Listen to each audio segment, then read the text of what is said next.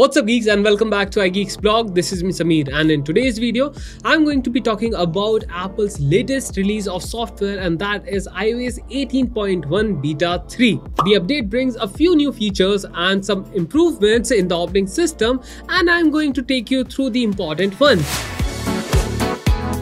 The first new feature in iOS 18.1 Beta 3 is the ability to summarize notifications. This means that your notification will be grouped together and summarized so you can quickly see what's important without having to read through each one individually. So to turn on this feature, you need to go into the settings. Now, search for notifications.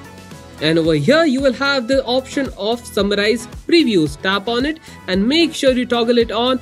And for those apps you don't want your iPhone to summarize notifications, you can easily toggle them off. Another feature is my favorite and I think arguably the best feature of iOS 18.1 Beta 3, and that is now you can clean up your photos. So the feature's name is cleanup, and you can access it by just tapping over here, and here it is. Just tap on it. This allows you to remove distracting people or objects from the background of your photos, making them look even better. And let's try it out. For example, as you can see, these are some highlighted objects and people which we can remove. So just tap on it and it will be removed. Let's do it once more. Here it's gone.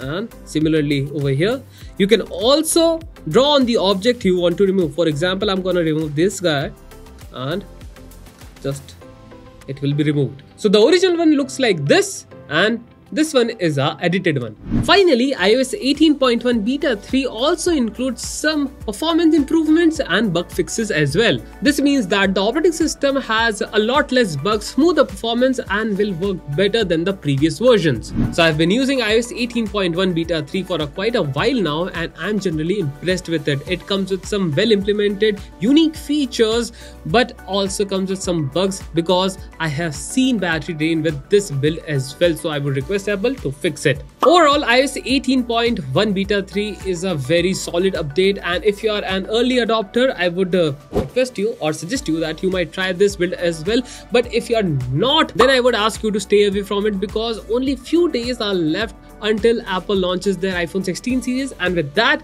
we will get iOS 18 stable build as well. So thanks for watching guys. How did you find these features? Do let me know in the comment section, and while you are down there, make sure you subscribe to iGeeksblog, press the bell icon so that you get notified on each and every video we post about iOS 18.1. and in meanwhile, you can always go to the App Store, download iGeeksblog app, enjoy everything Apple content and amazing wallpapers I can vouch for. On this note, this is me Samir signing off. I will see you in the next one. Till then, tada, see ya, bye bye.